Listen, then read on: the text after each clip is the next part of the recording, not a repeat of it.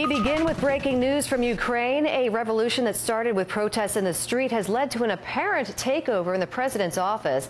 Opposition forces have seized President Viktor Yanukovych's elaborate compound as well. They are declaring victory in the fight to force him out of power. And although the president has reportedly left Kiev, he defiantly appeared on television earlier, calling the rebellion a coup and likening it to the Nazi invasion of Germany.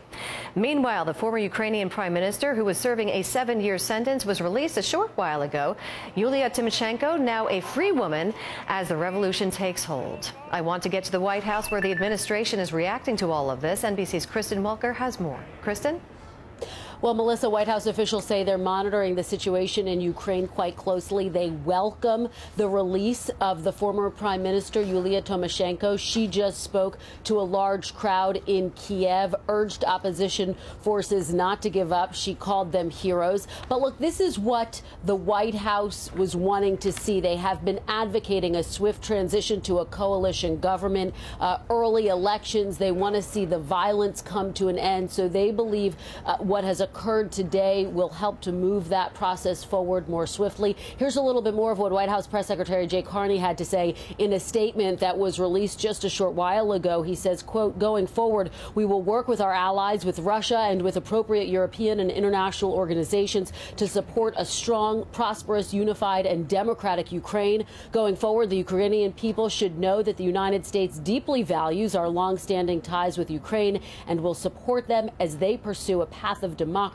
and economic development." Now, all of this comes, Melissa, amidst tensions, of course, between the United States and Russia. They have clashed over a number of issues, from Iran and Syria and now Ukraine. Yesterday, President Obama spoke with President Vladimir Putin for more than an hour. It was a conversation that was initiated by President Obama. The White House describes it as constructive. Both leaders agreed that the violence needs to end. Both agreed that a plan needs to be put in place swiftly in Ukraine, and that they essentially want to see the situation there come to a calmer state, and that the economy in Ukraine needs to be stabilized. So those are some of the issues on which they agreed. President Obama continued to hold out the threat of sanctions. However, of course, that's something that Russia would disagree with. But both leaders also agreed this is a very fragile political agreement that is in place. So they are monitoring it quite closely as these developments continue to unravel quite quickly. Melissa? NBC's Kristen Welker at the White House. Thank you very much. Thanks. For more on this, I want to bring in Steve Clemons, Washington editor-at-large for The Atlantic and an MSNBC contributor as well. He joins us now live. Steve, let's start with a little background first. Why is the opposition so angry at its government? Let's just bring our viewers up to date. Well, I think, you know, the big reasons why it is angry with the previous government is that over a period of time, really from 2010, Yanukovych, the president, began assuming more and more powers and taking presidential authorities that didn't exist previously. That's why one of the interesting outcomes that happened yesterday is they've gone back to their 2004 Constitution and reduced the power of the president dramatically. And that was one of the big gains yesterday.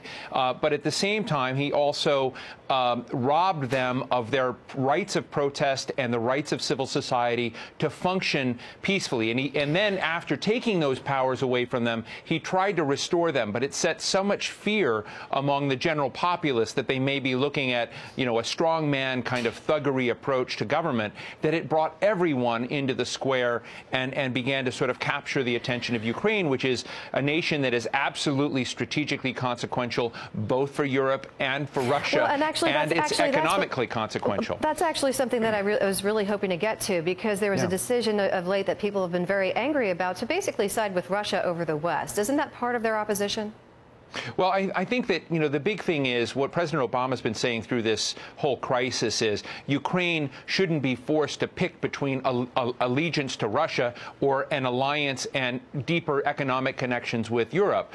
It can't have a zero sum between those two and have Ukraine that's not deeply split. Ukraine is really set right up under the armpit of Russia, and so it's sort of geographically in a complex position, but it matters to both ends. And to a certain degree, you can sort of measure how well we're doing in the post-Cold War world by the amount of integration between Ukraine and Europe, because it shows that the new Russia is not necessarily trying to reset the old borders and boundaries and alliances of the Soviet Union, which is what a lot of people fear but don't want to talk so much about. So I think fundamentally that is the dividing line that everybody's been worried about with Ukraine. So as what we've been hearing about, President Obama has been speaking at length with Russian President Vladimir Putin about this. What does all this mean for the United States foreign policy and our relationship with Russia? Well, I think that fundamentally we have to figure out whether we want to deal with Russia on an a la carte, ad hoc basis in places like Syria, Ukraine, debating over Edward Snowden, other matters that we deal with globally, or whether we're going to go back and realize Russia is at this point, at least the self-impression of ascendance in the world, that it matters all over the place, and it's testing the United States and Europe in many other parts. Do we want to have a broad strategic arrangement with Russia or not? We do with China. We have the strategic and economic dialogue process with China, where we talk about many things beyond bilateral relations. We talk about issues all around the world. That seems to be missing with Russia. We have a lot of contact and interaction with them, but it seems like we don't have a really good strategy with Russia. They have a strategy with us, which is to look ascendant in the eyes of the world by giving us trouble in many of the hot spots in areas like Syria. Steve Clemons, thank you very much.